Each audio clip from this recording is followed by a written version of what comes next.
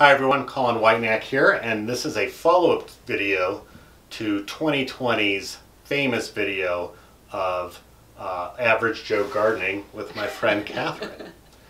Alright, so Kathryn, last time we talked, it was middle of May last year, and your garden was basically, you're about to plant. Yep. You planted a couple things. Well, we got to it earlier this year, and it's mid-March, and you're also in your new place. Yes. So she loved that house on Decatur, but she sold that, and we found her a new place down here in Inglewood. So tell us a little bit about your new place. Yeah, so the new place moved so I'd be closer to friends, and this greenhouse was a big selling point for me so I could expand my gardening skills. And my understanding is this greenhouse was used to raise orchids before. It was. It's even got a swap cooler Yep. up to it. Is all this stuff necessary for No. someone to garden? No. I'm happy to hear that because I'm going to garden this year and I don't have this. You don't need the greenhouse. All right, great. So what are you using this space for? Right now I'm using it mostly to prep my seeds. Eventually I will have beds in here to extend my growing season so I can plant my stuff earlier in the spring and leave it later in the fall. But you're a pretty serious gardener. Yes, I would say so. Would you call this your favorite spring activity? Yes, oh yeah, definitely. Have you ever ridden a motorcycle or played golf? Yes, to both of those. But gardening is still your favorite? Yeah, definitely. All right, cool. I mean, maybe gardening will be my third favorite. Okay. All right, so why don't you show us what you're doing right now and in here, and I can get tips for what I'm going to do in my yard. Okay. Voila! Yeah, now do you get the house in the background? Yeah. Yeah. Okay, so it's still cold outside, obviously. I'm cool today, even though the sun's out. And we should have a little more cold weather, but these ones are going to make it. Yep. All right. Stuff that's frost hardy and likes a bit of cold, I already planted outside. So peas, spinach, parsley, carrots especially, radishes and cabbage and kale. So all of these are my more tolerant to cold temperature vegetables. And then on the inside, you've got some things going. So I need to do some planting at my house. So do you need some help? Oh my God, I would love some help. Thank you so much for offering. Ladies and gentlemen, this is the nicest lady ever. I'll see you this week at my house. Sounds great. Yay. And action. Okay, well, now we're at my house, and I thought what we could do today is you could start to prep my garden. Excuse me? No. Come on. Look at this mess. This should have been taken care of in the fall. So you have some work to do this weekend. I thought that maybe all these plants in here with the snow would bring the nutrients from the dead plants into the soil. It's a good thought, but it's best to do fall cleanup.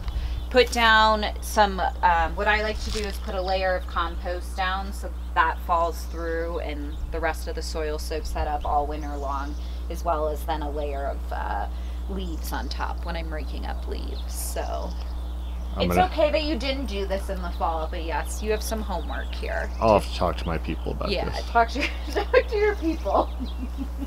Okay, so what do we need to do today? Okay, so I have corn, I have tomatoes, and I have onions. Okay, so and you have spinach. The spinach is going to go directly into this bed once you clean it up. The spinach, it's a hardier vegetable, so it likes some of this cold weather. Because it's April 1st today. Yes, April 1st today. The corn will also be directly sown into the bed, but that we won't do that until after the last frost. I'm going to sow corn? Sow. S-O-W. That sounds so farmy. So I'm going to sow some corn. So today I think we will just do your tomato and onions bunching. The onions could be started in here, but what I'd recommend is starting some under the grow lights, and then once you clean this mess up, you can direct sow some in here. Okay. Okay. Well, at least you're not overly critical about what I've done No, here. never. I don't think it's that bad. Okay. Okay, so I got pea pods. Pea pots. Pea pots to plant them in. Yep. Which I think isn't exactly what I was supposed to get, but they're gonna These work. these will work. Usually you start out in smaller cells, but this is totally fine, and you won't have to transplant them into a bigger pot as many times. Okay. So you want to fill them with soil. So I've already started. If you want to finish these. As mentioned before, we want to use a seed starting mix. It's really important to have the right nutrients in the soil. I bought Miracle Grow. No. And you rejected it. Well, my issue with that is, especially if you buy from the larger chain stores, you don't know exactly how fresh that soil truly is. So I prefer to go to the local nurseries, which I enjoy supporting them anyway. Or there's this great company, Gardener's Supply, online that I like. So we fill them. The soil needs to be damp, so I'm going to go behind you and add some water before we do our seeds. Okay. Yes. If you're working in the garden, you're getting messy. Getting down and dirty, but we're not doing spinach. Nope, nope. So your seed packets will tell you everything you need to know. So you can see for the onion, we need to do 1/4 of an inch to a 1/2 inch deep.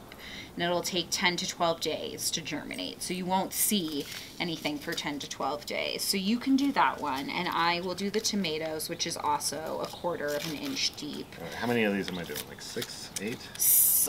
8 for you. Okay, there's and my 8. it doesn't need to be an exact science. And you want to do a couple seeds. I mean, there's like a gajillion seeds in here.